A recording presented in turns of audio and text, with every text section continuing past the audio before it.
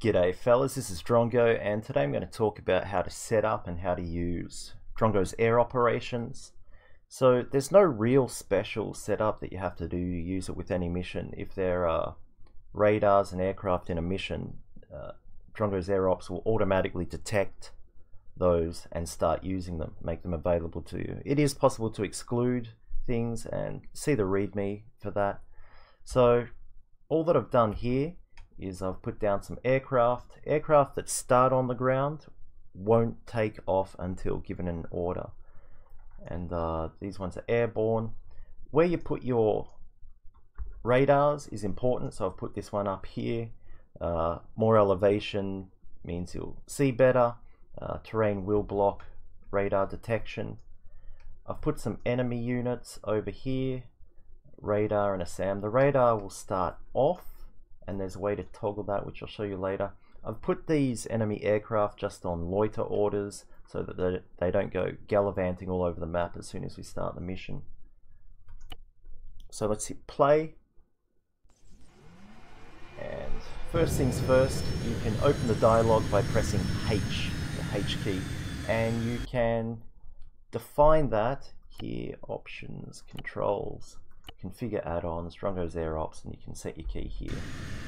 So hit H, and this gives us a list of our available aircraft and current stats of whichever one we select.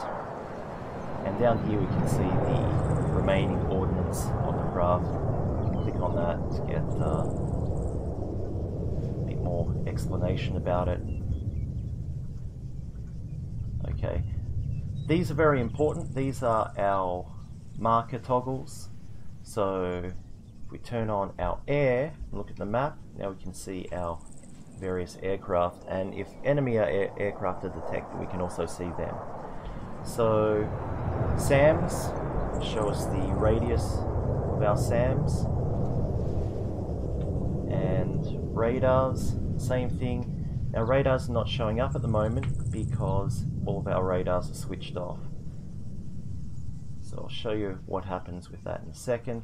And airports. Now at the moment only Altus, Stratus and Tanoa are supported for air ops. If you want to help me out with this, go to your favorite map and find the X and Y coordinates of all the airports and the airport index if you know how to do that, and send that to me. That'll be a huge help so I can support other maps.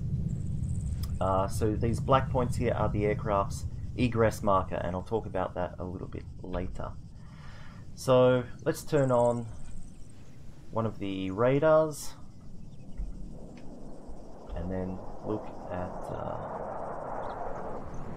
the markers. Okay, now we can see the radius and the transmitter itself. So now you see that they've detected some enemies, firing SAMs at it. Yeah. Anyway, it can all get a bit cluttered with all this on, so that's why all the toggles are there. Just leave the aircraft on and turn our radars off. Okay, so quickly go through the orders. Let's say something is done with a mission, excuse the SAMs, then you want it to egress, or let's say it's done a bombing mission, automatically it will egress. That just means it returns to those egress markers which I told you about before. So let's say that you always want this craft to egress to this airfield when it's done with a mission. Just put that there. It won't start moving at the time, not until you issue an egress order or it's done some other mission or it takes enough damage and it decides it wants to go home. So if you click hold, that'll mean whatever the craft is doing, it'll stop it and just hold at the position it's currently at. Just go on a loiter. Land, let's say that you want this craft here to land at a specific airfield. You click that and then click the airfield that you want. So this bloke's on the ground here. Let's say we want to send him up for CAP, Combat Air Patrol orders. So There's this bloke here. Hit cap, and where do you want him on the map? Let's say we want him to go here. So now he'll start taxiing for takeoff, attempt to move to that position, and engage an aircraft. Not just craft that he detects, but that are detected by any radar and everything. All your units will share that information. So we want this bloke to perform close air support, say here. So the same thing, it's just focused on attacking land targets, not air targets. Bomb I have a separate video on, you'll see that, if you have detail. SEAD means if your aircraft has arms and there's an enemy radar that you've detected, you can tell it to attack that radar. Loiter is kind of like a move command. So this is over here, we want it to hang out over here. He'll move to that position and then loiter around that position. All free means all aircraft will go weapons free, and all hold means they'll all hold fire. It doesn't affect craft that are on the ground in standby mode. Group craft, this one toggles the type of marker that the craft are using. So at the moment you can see, oh, this is a blackfish, but we want to know what group he is, so we hit this, and now it tells us what group the aircraft is instead. Gun cam just lets you see what the craft is seeing. So, gunner, if the craft has a gunner position,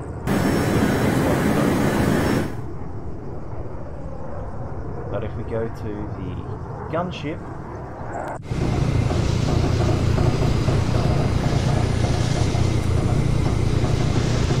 toggle through the gunner positions like so, and come back to us. And of course you can control the guns at that time. Gunship will tell the gunship to move to a position and orbit that position with its weapons faced towards that position. Regular loiter, they'll be faced away, but this means that it'll move, circle this area here, and then you can use that gunner command to hold. Oh yeah, they need to go on a certain type of behavior to perform their loiter properly. Don't change that or it'll start wandering all over the map. But let's say we want to go to gunner now.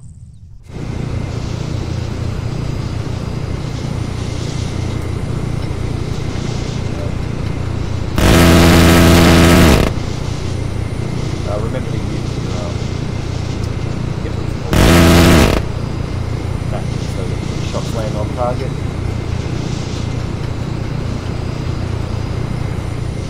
What else is going?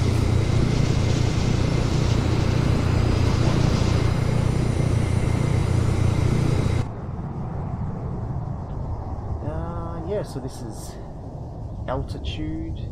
Try to give altitude orders before you give move orders. So let's look at the radar and SAM tabs. So blue means that the radar's off. A star next to it means that it has a data link which is activated. So for this bloke, oh yeah, he's got his data link on, and yeah, he's got his radar on. We can turn them all on, all off, all data link off. Your radar can be detected, so that's why it's important to turn it off sometimes. Now, the AI, all their radars are off, and their craft are just orbiting, but if we want them to be a bit more active, then we can run this script here, so the side, and then call this script.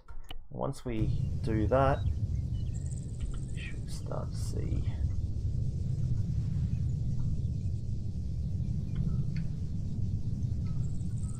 enemy radars will be detected, and this bloke with the harm missile, he automatically detected that because someone else detected it and shared it with him, and yeah, he put a anti-radiation missile into him pronto.